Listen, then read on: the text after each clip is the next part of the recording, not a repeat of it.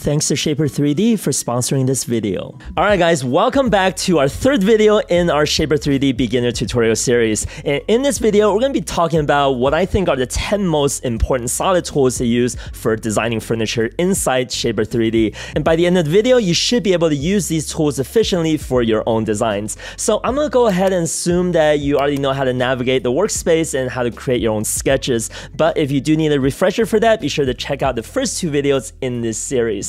And as always, I gotta let you guys know, if you're looking to upgrade to the pro version of Shapr3D, you can get 10% off by using my code BevelishCreations10 at checkout. Okay, so as I mentioned in the last video, all of these solid tools can be found under the tools drop-down menu on the left over here. And we actually talked about some of these in the previous video as well. And the first one I want to talk to you guys about is probably the easiest one to use, and also it's the one that we're going to use the most often.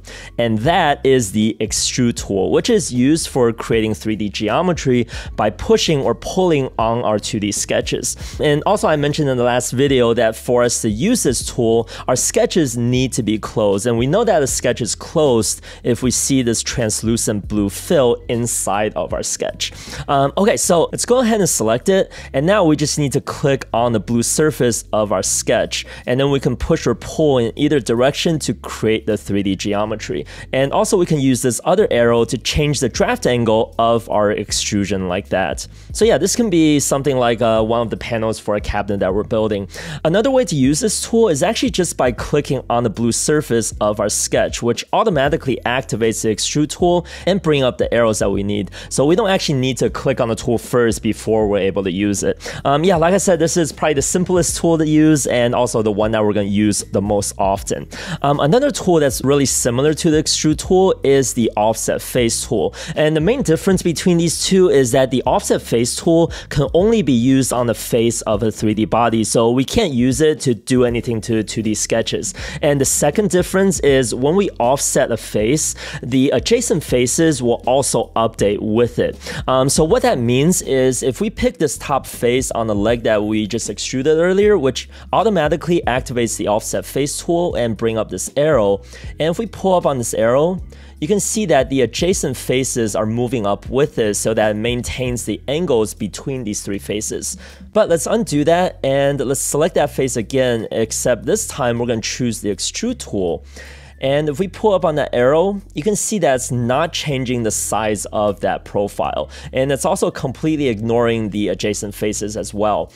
So for this example, if we're just looking to change the size of this leg without changing the relationship between these faces, then the offset face tool is the one that we want to use. However, if we're looking to create a new shape from existing face so that later maybe we can use this shape to create an angled tenon or something like that, then the extrude tool is the one that we want to use. Another tool I want to talk to you guys about that we covered in my previous video was the chamfer fillet tool, which I also use a lot, especially for designing cabinets that have miter joints or if I need to add bevels or roundovers to stuff. So to use this tool, let's go back to this panel that we made earlier, and let's say that we need to add a bevel along this edge right here. And all we need to do is pick this edge, which will automatically activate the chamfer fillet tool and bring up this arrow. And now we just need to grab this arrow and push it into the body to create our chamfer.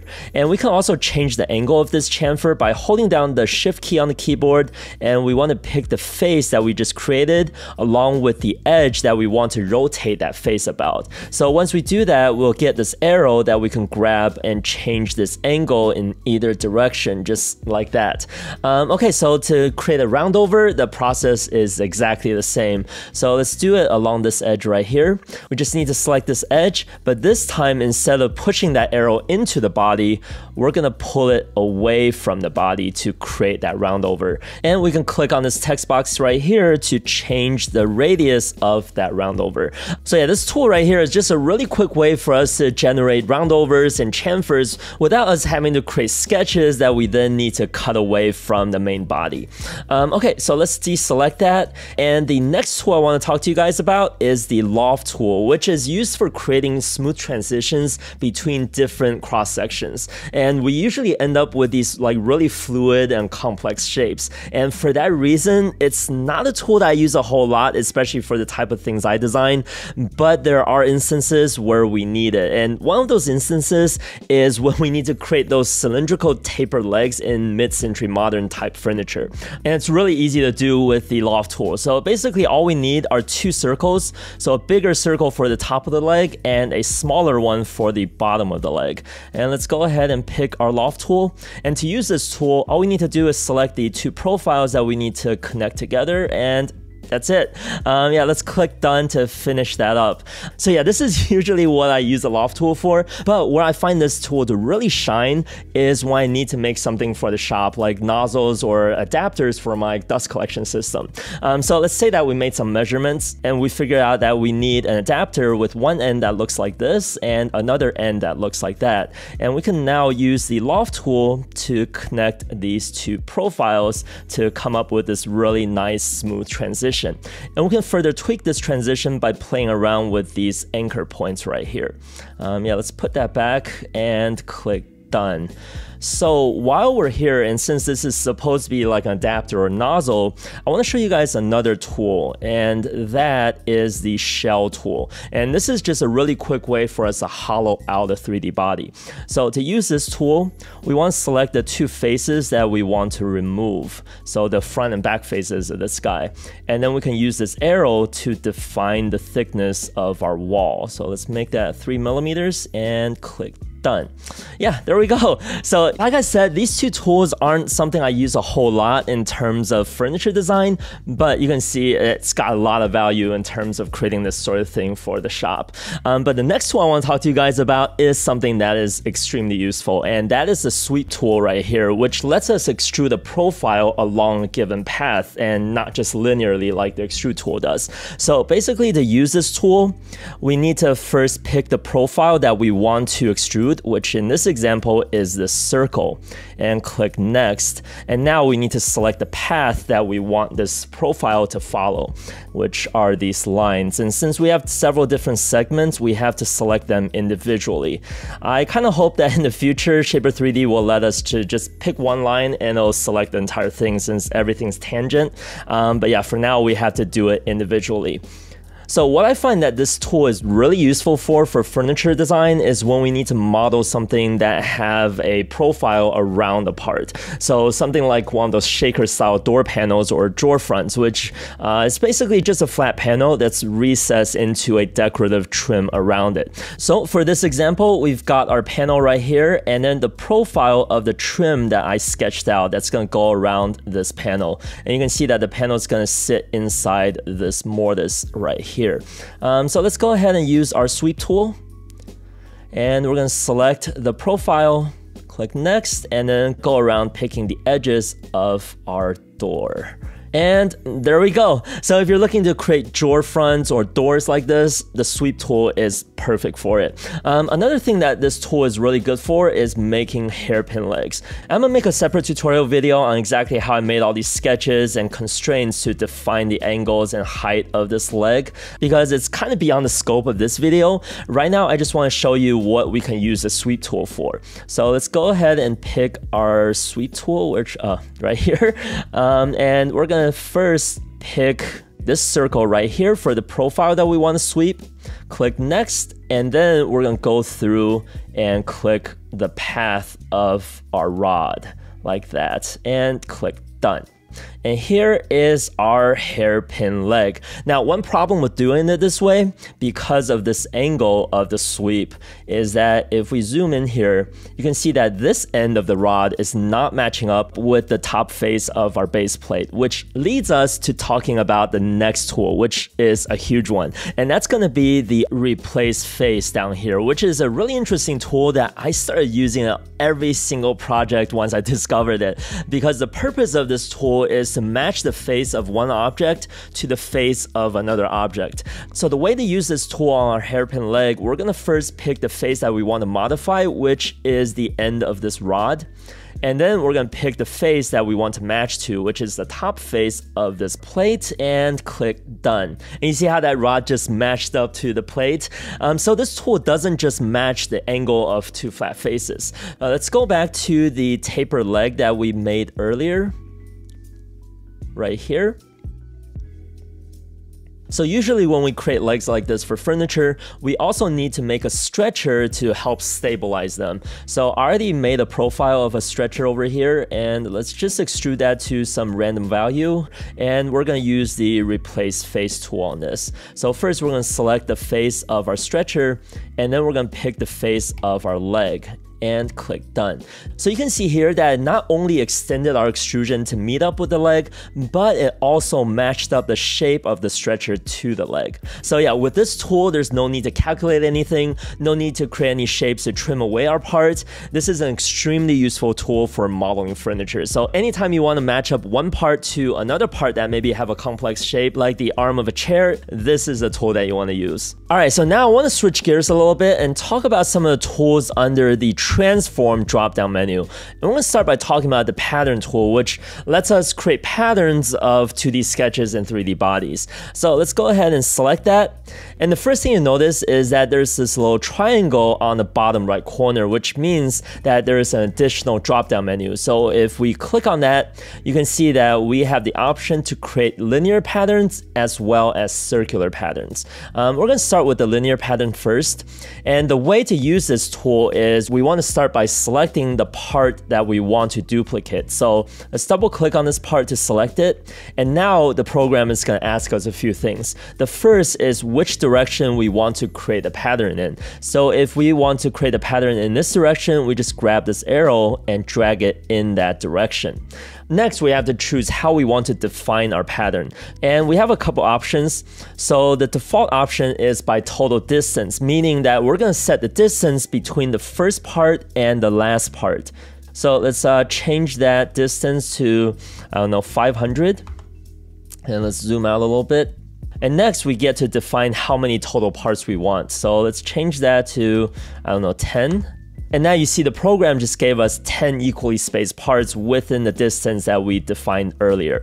So this is a good option to use for when we know the total distance of the pattern that we want to make. And this is the option I use for when I modeled the slatted doors for the media console that I built a few months back. And additionally, we can also create patterns in multiple directions. So we already went in this direction, but we can grab this arrow and create another pattern of this pattern in the other direction. And just like before, we have the same options to choose from, so we can define the pattern by either total distance or spacing distance, as well as the quantity. So let's go with spacing distance this time, which basically allows us to define the spacing between these parts. So let's do like 100 for that, and we'll do 5 instead. So you can see the total length of our pattern is going to change depending on our quantity, because this time we're defining it by the spacing between these parts. So usually for what I do, I never define the patterns using spacing distance, but you know, it's there if you need it. Okay, let's cancel that, and let's check out the circular pattern this time, which obviously it lets us create a circular pattern around a center point. So similar to before, let's double click on the part that we want to duplicate. And this time we want to grab this midpoint and drag it to where we want that center of the pattern to be. I don't really have anywhere to put it, so I'm just going to drop it right here. And we're going to define the direction of our pattern by dragging one of these arrows. And this time we can define the pattern by either the total angle or the spacing angle. So if we wanted to form a full circle, we would just change the total angle to 360 degrees. And then here we can set the total number of parts. So let's do 10 again. So far it's pretty similar to the linear pattern, but this time we have an additional option here called circular orientation, which lets us define how we want all of these parts to be oriented in this pattern. So if we go to a top view so we can see it better. So by default, the rotated orientation is selected, meaning that each of these parts are oriented the same way relative to the center point. But if we choose uniform, then all of the parts are oriented the same way as the original part. So yeah, usually for what I do, I stick with the linear pattern, and like I said earlier, that's what I use for modeling the slatted doors on the media console I built, as well as the slats for the crib that I built years ago. Finally, I want to talk to you guys about the translate and align tools, which gives us two different ways to move parts and sketches in a more precise way than if we just double clicked on a part and drag them around using these arrows. So the way that the translate tool works is by defining a start point and an end point. So let's say that we have these two parts. One is a stretcher and the other one is a leg, and they're going to join together with a bridle joint. So we're going to start by double clicking on the part that we want to move, which is the stretcher, and click next. And we're going to pick a starting point that we want to move, which is this top right corner of this tenon. And then we're going to select the end point, which is this top right corner of the mortise, and click done. And there we go. All right, now the align tool is kind of like a specialized version of the translate tool. And what I mean by that is align will always snap two parts together about the midpoint of the features that we choose. Let's undo this real quick, and we're going to choose the align tool this time.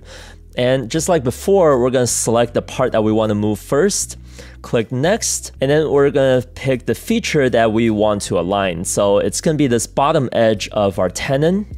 And then we're going to select our target edge, which is going to be the bottom edge of this mortise, and click done. So pretty easy to use, right? But now let's say that we have these two panels here, and they're different sizes, and we want them to match up on their mitered ends. So let's go ahead and use the align tool again.